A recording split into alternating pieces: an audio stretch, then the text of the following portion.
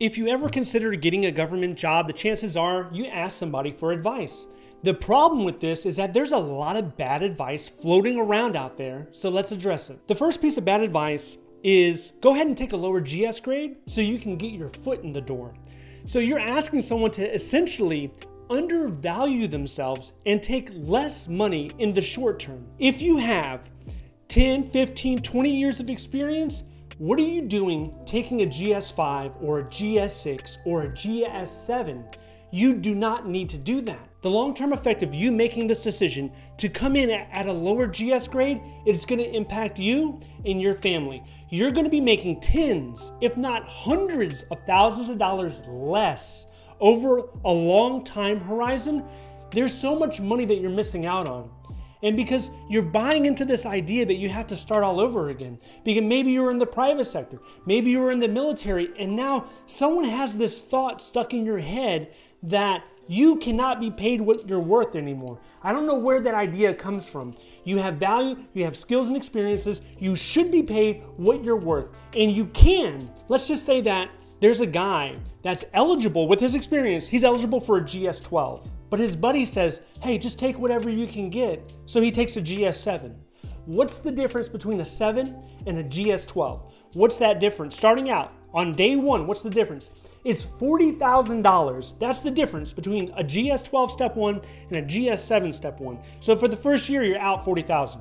Then let's say you stay there 2 or 3 years. After 3 years, that's over $150,000 difference. Why?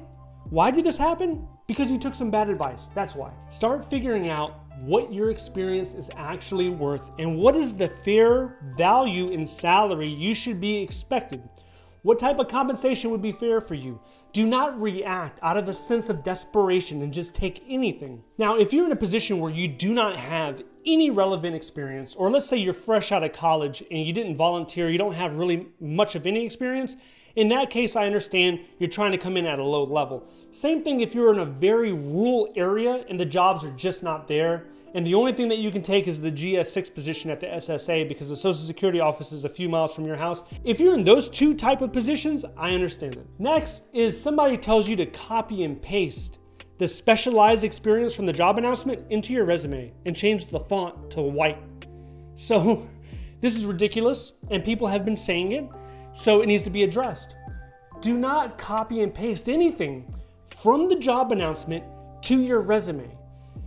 This is done usually because they think the computer is going to pick up on the words. Well, the thing is the computer might scan your resume, but it still has to go through an actual person. An actual human resource specialist has to look at it. So it's not going to do any good. It's not going to show that you have relevant experience. It's not just a computer that's looking at your resume. And if the human resource specialist catches it, then it shows that you're being deceptive. You're trying to deceive. You're using trickery in order to get the job interview. Nobody wants to hire a candidate like that. With the job announcement, you do want to pay special attention to the specialized experience portion, but you want to use those words in your resume. So the verb, whatever the verbs are, that's what they're looking. They're looking for a candidate that can do that.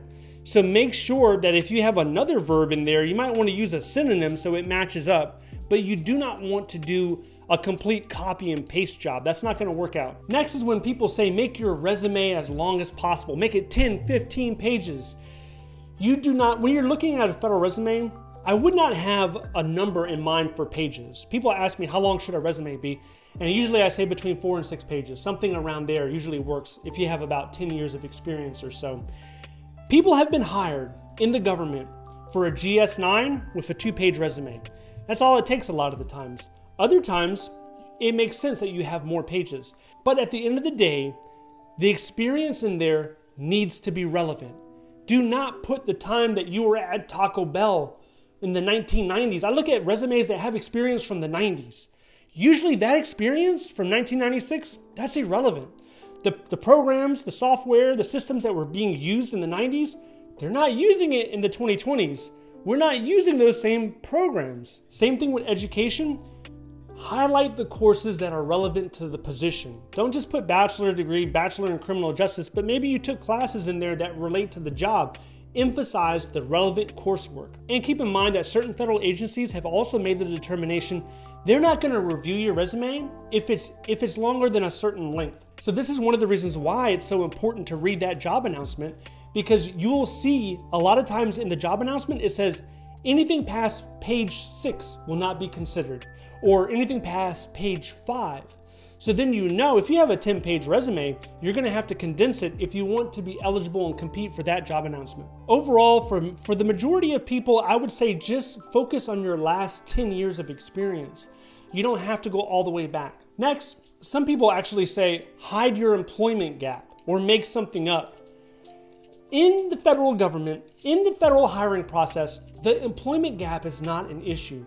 The only thing that's an issue is, does this candidate have relevant experience? How much experience do they have? If you haven't worked in the last 2 or 3 years, that's fine. Let's say you have 10 years of work experience and you haven't worked in the last few years. HR is going to focus on the experience that you have and find out how relevant it is.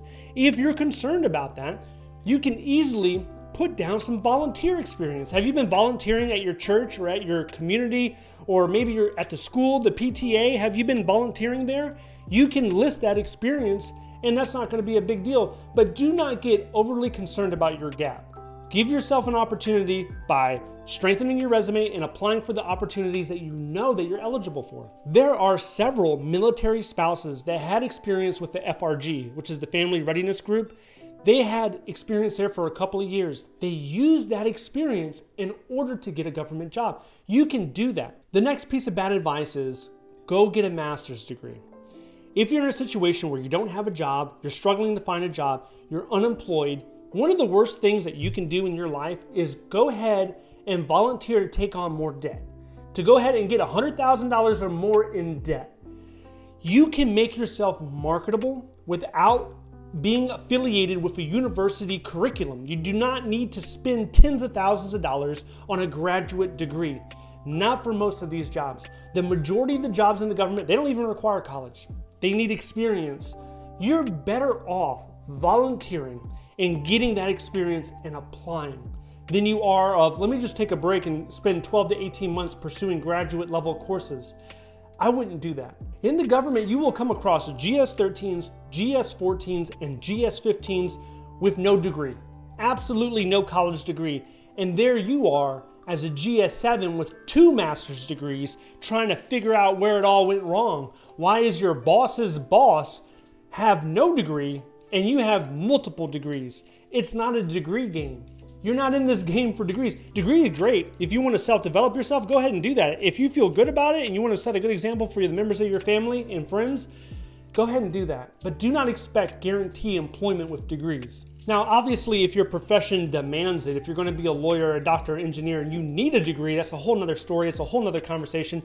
I'm addressing this message to individuals that are struggling finding employment. And we're talking about 65% of the jobs that do not even require a degree. All right, so if you're still looking for a government job, maybe you want to know what agency you need to focus on. Which ones are the best, which ones are the worst. If you want to know that list, I want you to watch this video next. If you would like to see more videos like this, please click like and subscribe.